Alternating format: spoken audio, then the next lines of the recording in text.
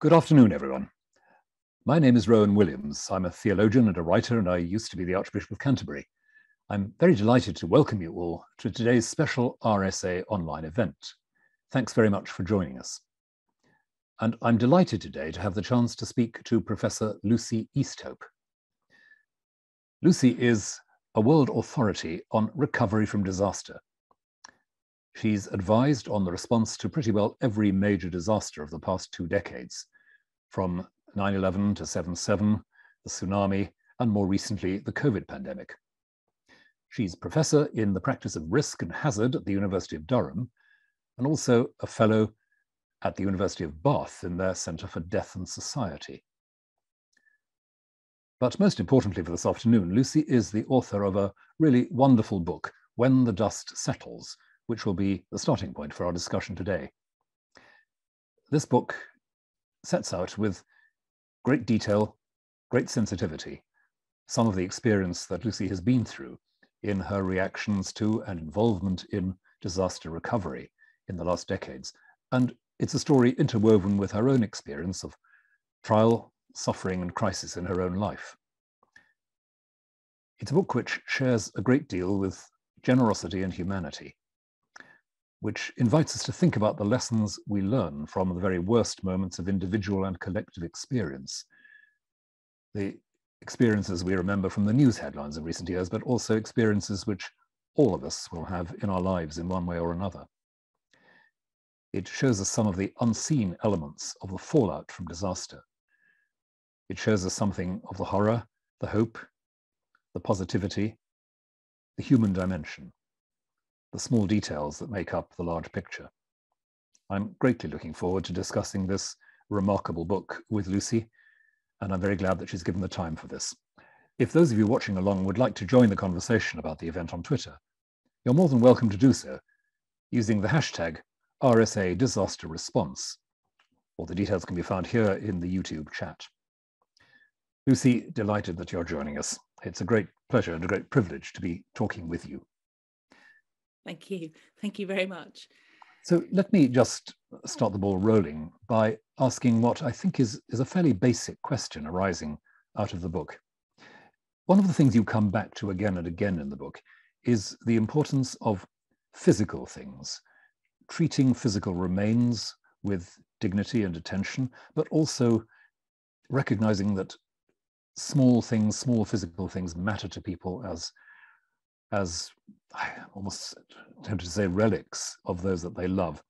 And I wonder if you could say why you think it matters to deal with the dead with dignity. Is it something to do with the fact that if we treat the dead with dignity, we learn better to treat the living with dignity as well?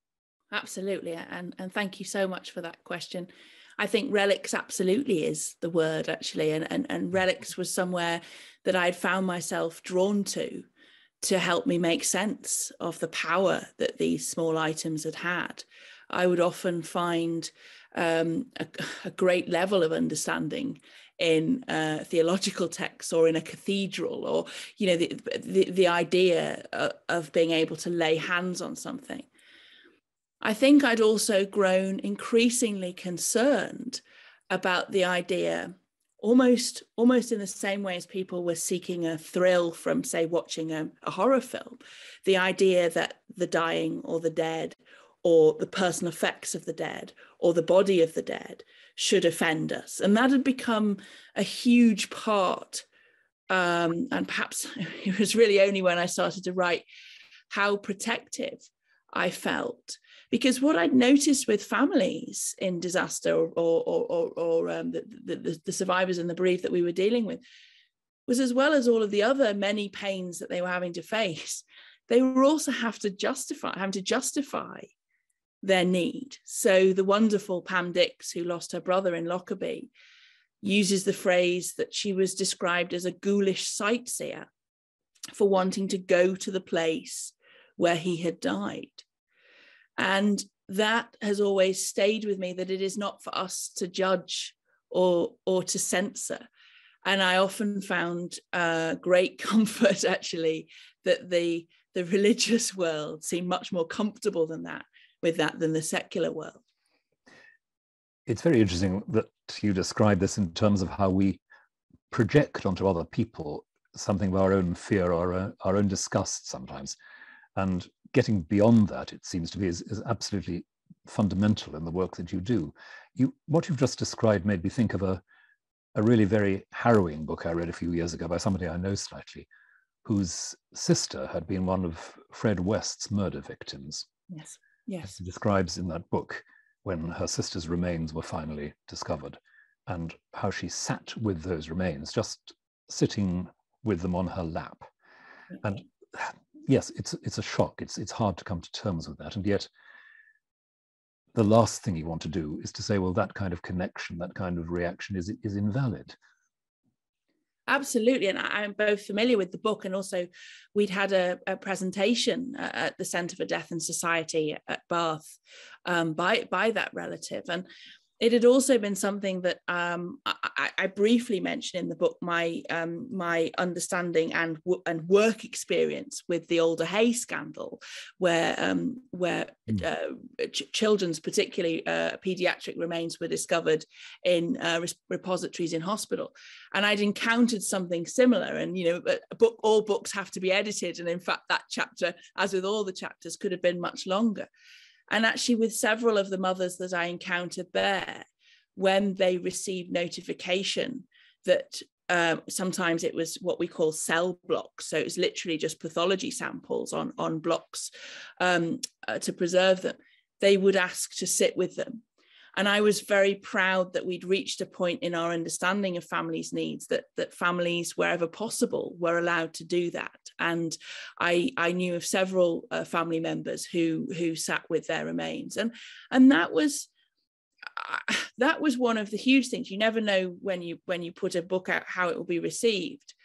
The last thing I wanted was people to feel revulsion, because that would have invalidated my experience, but also families' experiences of it was the antithesis of revulsion. It was peace. And the Centre for Death and Society at Bath had been around, I think, for about 20 years now, and for many years that's been the place that I've been going to, often with a huge theological steer, to make sense of new trends and how to facilitate. So long before the pandemic, actually, they had started to explore, is a Zoom funeral the way forward?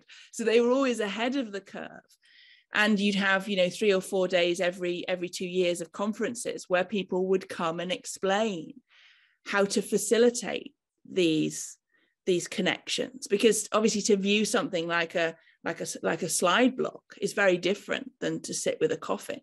So one of the things that is very important to me is to constantly see and learn how this is being facilitated for families.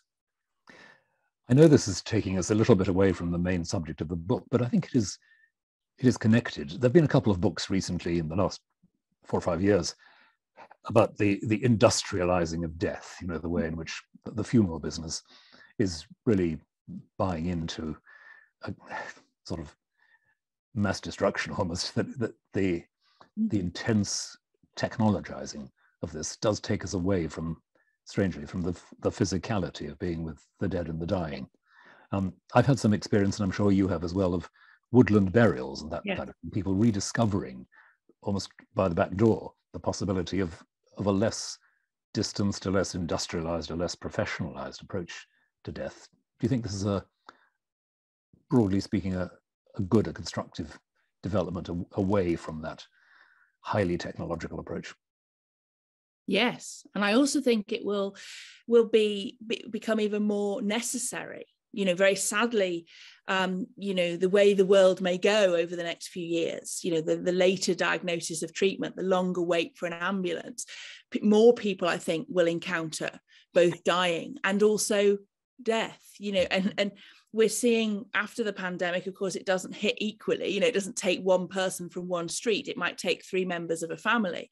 We're seeing people almost schooling themselves on their options and wanting to get back to more simplistic ways, and possibly also, things like we've seen an increase in direct cremation. So getting away from the expense and perhaps honoring the person in a different way. Some really big questions about the meaning of the body. And I remember very early on chatting with a very important friend of mine who specializes in the technology of death, saying, this will be one of the biggest moments of innovation that we will see. And I think we're just at the start of it. And what, you can tell I hope to do with the book is provoke some discussions about what that looks like. And I think the first thing to do is to remove the fear, because actually an entire industry has developed to take away, you don't have to look, you don't have to see. And there are other nations, as you well know, kind of staring in on us going, why have you lost your connection to your forebears and your elders? Why are you afraid of this body? And so I'm very interested in those aspects of where that discussion will go. If you were trying to think of how you might introduce children and young people to this, to prepare them for that experience, where would you start? Well, would that be to disaster generally, or to particularly mortality? Yeah, I mean, it's very, very interesting. And I'm a constant, constant scholar. Well, not even a scholar, I'm a pupil. I'm constantly interested and learning. And often, of course, other countries are much better at teaching us how this is done. And I have a lot of Irish Catholic friends where children, for example, will attend the wake and the open coffin much earlier than myself might have seen a body. And so I'm always very interested in how other cultures and religions talk about death around children. I think it's probably quite a westernized luxury that our children don't have the intimacy, or hopefully don't always. There was a piece in the book that didn't make the final cut. It's 520,000 words down to 78,000.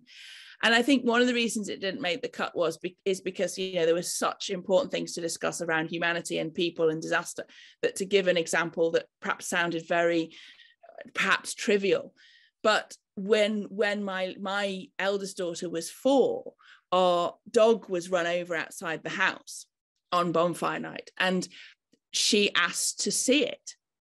And I remember this sort of look of utter horror on my husband's face, and I went to look at it first, and it had some injuries, but it wasn't badly injured. It had been a very clean blow. And I put it in a box, and she sat with the dog and said, the dog had passed, but she sat with the dog and said goodbye. And she had a whole narrative around that. And that was it is a small example, but obviously it's something that you think about a lot, with them being able to come full circle with a life. Both of my children grow up around a lot of animals, and there's always been that discussion in farming and agricultural communities of the cycle of life. So I think it's very, very, very important. I think we've really challenged what we were promising our children when the pandemic happened. All kinds of sort of weird social contracts. There's eternal life. If you eat well, you can get to 110. All these things we'd promised them that they had totally absorbed. That if you were good, life was fair. That if you were well behaved, you got to go to your prom. And so I think one of the things, it's not just about mortality, it is about reality as well. And the pandemic, I remember very early on in giving some government presentations, the obvious thing that the people were afraid of was how to tell people the truth. And I think that's true of whether you're 5 or 55, that how to sit with a child and say, Dad's not going to get any better. And we've been very lucky in our family that we haven't had to have too many big discussions with our children. But of course, one of the themes in the book has been how our lives have changed, and the children have been very much part of those discussions. There are also times, generally, I'm always very frank, I think, with children, and I'm often asked by, say, head teachers after disaster how to talk about this, where I perhaps slightly was slightly editing myself was probably on more recent events with things like Ukraine, where the children said, are we safe? My children, and also children that I was working with in the charities that I'm involved in. And on that, I sort of broke my own rule. And I just said, we're doing everything we can, don't worry about it, you just do your maths lesson. Whereas normally I think we got into this big, trope of having these very honest discussions. I could see that after the pandemic, many children were just completely overwhelmed. So I slightly broke my own rule there, and I was just like, the adults have got this, you just play. Yes, and I think that's a very humane response. It's a bit of a tightrope, isn't it? Because you want to say, okay, you don't lie to your children about the kind of world this is, because it's no service to them. Yeah. And I think you nail it very well in talking about the implicit contract that we sell people. It's all going to be fine if you eat your greens. Yeah. And that's not quite it. At the same time, you want to say, you're not out there on your own. Yes. Yes. And in certain moments of real crisis, you need to say that. Yeah. To a child or any vulnerable person. Yes. You're not just left to it. Okay, yeah, this is difficult, but don't panic. Yeah. Don't think you're alone. Often the most important thing we can say to anybody, isn't it? And yeah, I took again from your book so much of that simple accompaniment and listening, and taking seriously the emotional register that people were living in and responding accordingly. Yeah, absolutely. But we've started talking a bit about the pandemic here. And of course, one of the things you say very challengingly in the book is that the COVID pandemic was the most diligently planned for risk in British history. Yeah. So not at all the left field disaster that nobody was expecting, but in fact, something which we really should have understood better in advance. What are the things that stop us reacting as our intelligence tells us to? I think, practically, there are reasons why these become, it's a bit like, going to the dentist or tackling climate change. If it can wait, the gas bill comes in, but it hasn't gone red yet. If it can wait, we can. And so just very practically, and it would be very interesting to see sort of the evidence base given to the inquiry, but very practically, this can got kicked down the road around the pandemic. And also, I think, emergency planning as a whole was under-resourced by the time we entered it. I also think, and I make gently clear in the book, you can't excel in your pandemic response if health and social care are struggling. And so you needed a really robust health and all aspects of that, from primary care through to intensive care. And then you needed a really good multi-generational integrated social care system where we completely valued older life, and it was at the heart of a community. And one of the things that this last year has really brought me into contact with is domiciliary care workers and care home workers. And, the idea that a 16, 17-year-old working in a fast food restaurant can earn more than we were paying those people, and the terms and the conditions. And I've, for some work that I've been doing, I've been very up close to some of that. And I don't think I'd fully placed enough emphasis on the relationships. So these are the homes that I've been working in are for learning disabled younger adults. I hadn't realized the bond that they had established with their care worker. So, before the pandemic, you were thinking our social care isn't up to this. It hasn't been resourced, and then it happened. And really, there were some things that I really mourn and I'm very angry about weren't put in place January to March 2020. But I also think there were some things that there'd been this slow rot in the years before for social care. And I actually think that it's not a political fix. It is a societal fix. It has to be removed from an electoral cycle. It has to be removed from manifestos. And it has to be us, because the one certainty, if we do live our lives, to the point that maybe some of us hope to get to, is the one truth is that you will get older, and the one truth at the end of that is that you will die. And yet the amount of denial about what that looks like, and the amount of I don't quite know what the right word is, but probably arrogance about social care as somebody else's problem. And one of the things and I know that you see this in a spiritual life as well, is that when you are either in a geriatric ward or in care home visiting, all walks of life are in those beds. And there's no doubt that at 20 or 40, they did not picture themselves needing the help that they needed. So although I'm, a disaster planner, that's what I do, I end up becoming very passionate about other things that run simultaneously. And one is, for us to be able to go into our next pandemic much more robust, there has to be an urgent discussion on our care of our most needed and on our eldest. And I think what I hear you saying there is that our response to extreme situations can't just be reactive. We have to be proactive in thinking what, as you say, what kind of structure we want to build around potential crises. So there are resources already in place. And in disaster planning, so I'm a disaster recoverer, but with quite a sort of public sector focus. But in the corporate world, it's given some of it's given a different name. It's sort of crisis management and business continuity. And I think one of the reasons that we've just had this terrible global pandemic, but on most days been able to pick up a meal deal, is that our corporations all around us greatly value the purpose of disaster planning, because it's not a one-off, it's not empty, it actually improves your business. And if we could apply that to communities, so the readiness that you would, saying to get the NHS ready for a flu pandemic would not be a waste of resource. It would be, so that I use that example because a flu pandemic is 2023's highest risk, even though it's very hard to sell at the moment.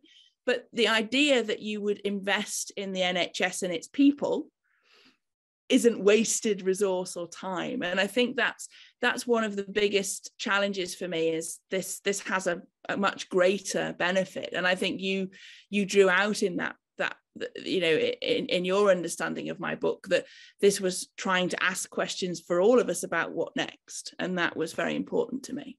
I think so. I think that is a fundamental one, because part of what your book amounts to, in my mind, is a bit of a plea for a more intelligent kind of solidarity. Understanding that, okay, there are extreme experiences some people are going through. We're only a couple of handshakes away from some of those experiences, and we're all of us going to face a certain kind of extremity as we grow old and more fragile. And so we'd better start thinking about it, not obsessively, not anxiously, but just seriously, and also thinking together. That's perfect. Yeah, that's the perfect summation.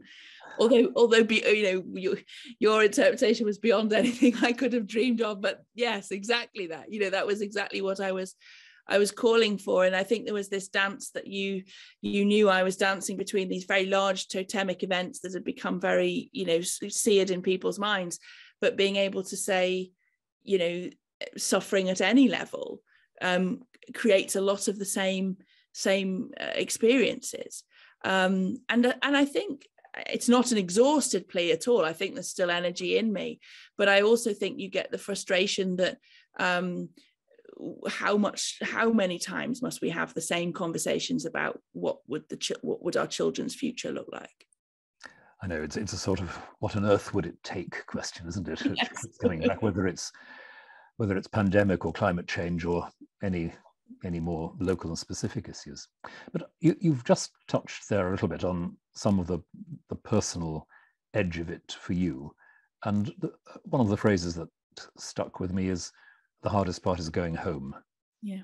And that transition from all that you've had to cope with, all that you've had to know, and then what contains it, what helps you manage it when you go back to some sort of normality. Yes. And it's that line I'm very proud of. I was at the time, but now more than ever, because so many colleagues and distant colleagues have taken a photograph of it and just sent it to me saying, you got it, you summed it up. Because I think this also links back to this idea of the work must horrify us, or the work must revolt us or traumatize us. We're incredibly proud of our work. And that means that the tribe is, there's disaster responders, there's blue light responders in that, there's hospital responders. We're incredibly proud. There's a lot of camaraderie, which I think I draw out in the book. There's a lot of intimacy. So we're not heading off miserable about what we might see, but what we haven't really got right over the years and it's the same in fields like the military, professions like the military. It's very difficult to come home and demob from that. And what's been very moving is to have conversations with colleagues in the military and the police and forensics over the last few weeks, that this is the first time they've gone and bought a copy of the book for, say, their partner, and sort of pushed it across the table and sort of explained that's why I'm in my own head, you know, a lot of the time, kind of thing. And that's meant an awful lot to me. And I think that's something that requires even greater exploration. I think it's why we see veterans with such high levels of mental illness and not perhaps being able to integrate into society. It's something we're all worried about with the healthcare provision at the moment, healthcare providers and resources for responders. And there's a default position in current UK thinking to make that a mental health issue. So what I've been very clear on is to not be able to bring it home doesn't mean that you are mentally ill and unable to, you know, I use the words unable to form the words on your palate. Sometimes it's right that you can't bring it home. And so looking at the ways that we support and resource workers, you know, we have very high levels of suicide in emergency response workers and police and teachers, and asking how do we, not necessarily, you know, the best type of psychological provision, which definitely has a place, but how do we create the space to honour? So a lot of what I do at the moment, for example, is talk to organisations about, so with social work as an example, hiring a garden or a National Trust property, which doesn't necessarily sit well with council finances, but so that the social workers can go and debrief together before they go home. And of course, that was very difficult with home working. So, you know, not just what treatment is needed, but what space is needed. And then for me personally, that had taken the form, and it was a difficult decision to include this in the book, but I'm very proud that I had, was that work literally never came home. There was 2 very distinct swim lanes, and equally proud and important to me. But, you know, as I said, I think recently, the first time my husband read the first opening chapter, which is a very graphic arrival at a disaster scene, the first time he ever realized that was when he read the proof of the book. I'm glad you used the word space, because I think the challenge is very much where do you put it, and that can be really as basic as physical a question as you've just said. Hire a space, you know, make sure that there is somewhere that is nurturing, unthreatening, beautiful, quiet, yes, and then find the people. I remember when I was in my old job, we used to organize a day every year for forces chaplains without very much agenda. We just invited them to Lambeth Palace for the day and gave them a meal, and mostly left them to talk to each other. Yes. On the assumption that there were things they could say to each other that nobody else could say. Yes. And that needed some space to happen. Absolutely. So, you know, to enable it to happen in terms of having to brief, you know, senior leadership at a council or whatever, I'll often say, you know, call it an away day or a training day. And then this very general agenda will appear for exactly those reasons. And, you know, one of the things I talk about in the book is actually using church house for a meeting, which is a very, you know, beautiful, solemn space. But of course, churches and cathedrals, you know, and often churches have a multi-use room. And what I often find, you know, is the drawing of emergency responders to those spaces. So we were quite rightly, you know, after the Grenfell disaster, which was really, I think, emergency planning, one of its lowest points. The first conference that we had in that, we actually had it in a church space, because we wanted to be together, but with that reflection and you know, I think it creates a vibe where you're not, you know, often corporate spaces can feel very competitive and there's all the IT and everything. And so for me, you know, there's been a long history of the importance of the quiet, calming space and its role in disaster recovery. And that, you know, and also linked to that is the lifescapes, as I call it in the book, of recovery. So places that start to mean something to a community are often very similar as well. And I think if we have a very kind of over-functional approach, both to space and to time, we lose that. We say, well, why do we want to keep that space open? Why do we want to give that amount of time? Yeah. And we forget that, well, human beings actually take the space they need and take the time they need. Yeah. And we're not good at that on the whole. We want quick results. We want snappy correlations between input and output. And on the whole, we don't really work like that as persons somehow. No, and one of the things that you see, for example, in disaster response is sort of the safe family members will be selected for meeting with ministers, the ones that will stay coherent, the ones that won't cry, the ones that won't, if they cry, it'll be in a very delicate way, it won't be a big animal rage or roar. And I always think that's very interesting how we sanitize the interactions. I think I'll write briefly about it with flooding, that the residents think they're going to go to a meeting and then they're sort of disinvited, they don't get their invites. And of course, one of the things that would happen is people would say, I would love to hear from residents, or we'd love to hear from a bereaved group, but they'll overrun the timetable, and we've got quite a strict presentation order today. And that's always interested me about the messiness of trying to hear people's pain and stories, and we're struggling with it with the pandemic. We're really struggling with how to honor this, and this sort of we're neat, you used the word before,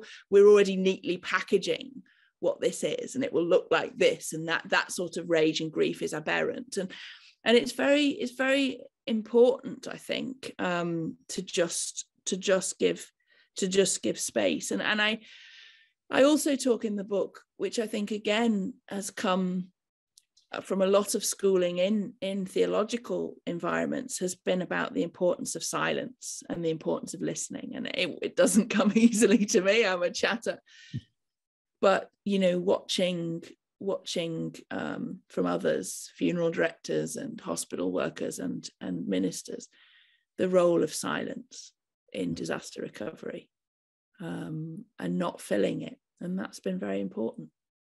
Not filling it, yes. It's I think it's the French philosopher Simone Weil who talks about the temptation to fill the void. Yes. We always want to stuff something into the emptiness because it makes us feel a bit more comfortable for a moment. Yeah. But it doesn't help. No.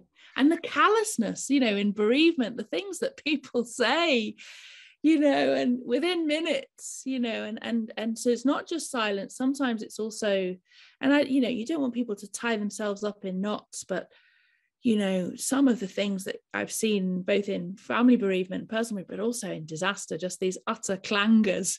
So, kind of informing yourself, I think, about being in those spaces. I often think about the worst spaces I've ever had to construct is the family assistance centres, what are called the family and friends reception centres.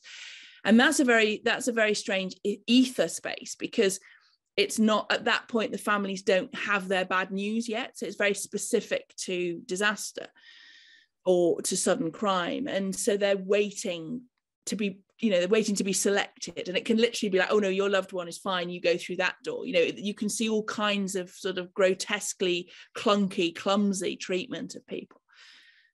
And to be trained, and I still get it wrong now, but I think if everybody in the world went through that training, we might be a lot better at just comforting somebody in their hour of need, because that really is an exercise in diplomacy at the worst time of people's lives. And that relates a bit, doesn't it, to one of the most distinctive features of the book, which is the way in which you weave together your own experience of trauma and suffering and the broader professional experience you've got. And this is a difficult thing to talk about, I know, and you might not want to, but can you say a little bit about how those have interacted in your experience, how you've learned from one and carried through to another, the experience of personal loss and stress, and how that has informed and enlarged your response elsewhere? Oh, absolutely. And one thing I was very grateful to you in your response to the book was that you I think you understood and drew out the importance that I was in the book as well, because when I was chatting to my editors and things, there was obviously this fear of, hang on, I can't make this book about me, it's not about me. And all the early drafts were sort of very third person, this is what happens. And now I realize that it doesn't work unless you understand a bit more about me, but also that I'm I'm learning all the time. So I'm bringing my own experience into it, and then, you know, tipping the lens to look at it from another view all of the time. And also, I think that what has been, you know, I'm a month into it being out in the world, and what has been lovely is people rallying to the idea of who I am as a person. So right from the start, I think you get this idea that, you know, I'm not a Secretary of State or a mayor or a general. I don't have a clearly defined role. At various points, I have a relatively clearly defined role, but you know, you get this real sense from the start of the book that this woman with her own health and physical struggles is sort of trying to make her way into the right meeting and getting lost and all those kind of things. And then, you know, I'm schooled by people who've suffered bereavement after disaster, and I'm learning from them. And I'm, you know, all the time, experiencing some of their learning through their eyes, but never understanding. And then I start to try and have children, and I just suffer recurrent pregnancy loss. And it's not, you know, British people, I think, are very obsessed with the hierarchy of grief. And I'm not in any way saying this is comparable to this. But what it did allow me to do was experience bad care and good care and compassion and lack of compassion.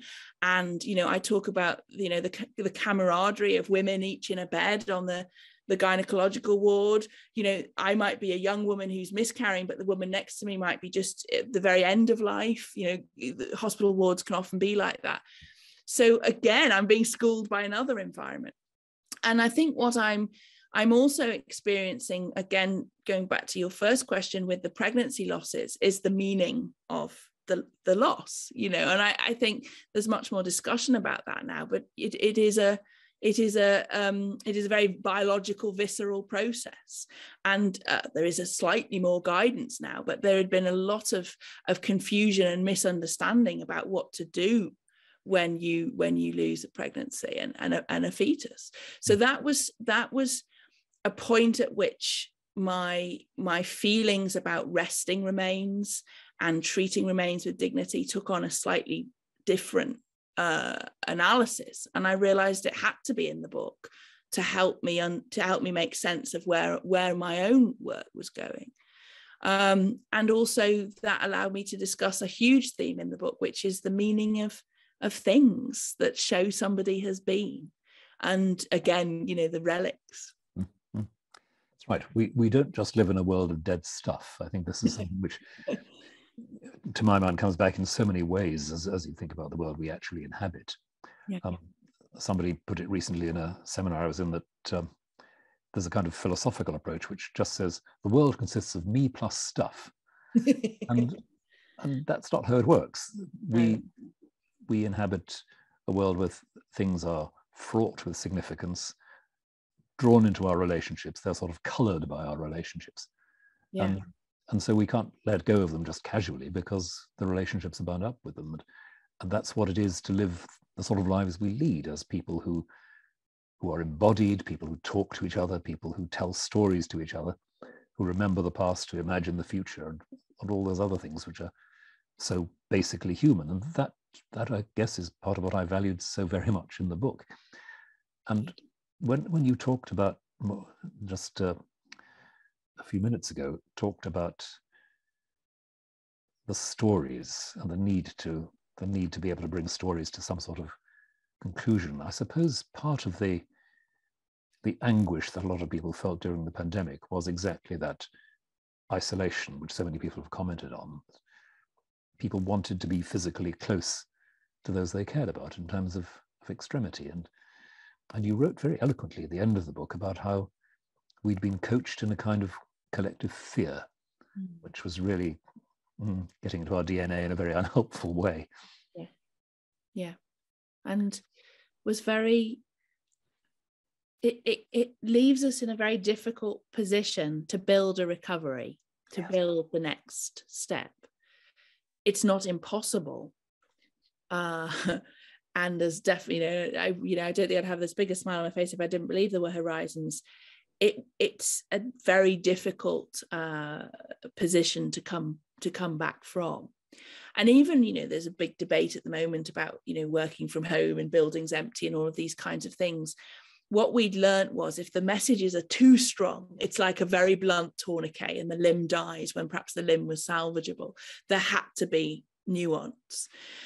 And I keep a good lid on it for sort of personal resilience reasons, but the inability to allow people to be with their dying, and actually to allow people to be with their dead. And one of the things I became very vocal about as soon as we had a really good picture of the risk, right up until last year, we still had funeral directors who were not allowing people to either view, or we had situations where people were not being allowed to supply clothes. And there was national guidance that said you could, but of course all of these things take a long time to percolate down. So I was intervening on behalf of individual families at some point, because what we had learned for many, many years was one of the hardest things for communities is ambiguous loss. It is to have not had a body, or to have tortured yourself with not being there at the end. And what we're not doing enough of at the moment, and I definitely think that's where the discussion has to go rather urgently, is to help people with feelings that they seem to be being allowed to hold very individually. So thousands and thousands and thousands of people being told the same thing, or feeling the same thing, but not being told that that's perfectly normal to feel. And the way that I gauge that is if I say something on social media about this is ambiguous loss, what you're feeling here, and then I might link to a leaflet that was written by Disaster Action, which is for bereaved families of disaster who may never have had a body back. And I get this huge outpouring. There's something wrong with that we haven't found a way to tell people that feeling is okay and that feeling is expected. And even I was quite distressed yesterday by a study that had calculated how many people wouldn't be dead if the vaccine had been invented a year earlier. And you and I know that's a rabbit hole that you just don't want to send a bereaved family down. So I think the next year, the responsibility will be on the lantern bearers, as I call those who lead communities through disaster recovery. The responsibility will be on them to correct some of this, not in a regime way, but in a very therapeutic way, that you have to let that go. You can't torture yourself that if the vaccine had been here a year earlier, he would still be here. You can't torture yourself that he was alone. You can't torture yourself like this, in the same way as we do with disaster healing. But the first thing we have to fix, as you say, is what I call this anti-human fear, the particularly towards children and young people as vectors of disease. We have to lose that. And where I sometimes find myself slightly in battles is that is in no way me playing down the virus. But, it was one of the things that I'd been very interested in after the major Ebola outbreak in 2014 was how do they deal with the anti-human fear? And, as soon as it was possible, people started to come back together again. And that's one of the things we probably have to think about is weighing up, constant issues of super spreading with the fact that we've lost human connection in a very difficult way. That's right. I mean, weighing up, which means discernment, prudence, or ordinary, what I'd call cultural sense, which is not about absolutes and completely risk-free environments.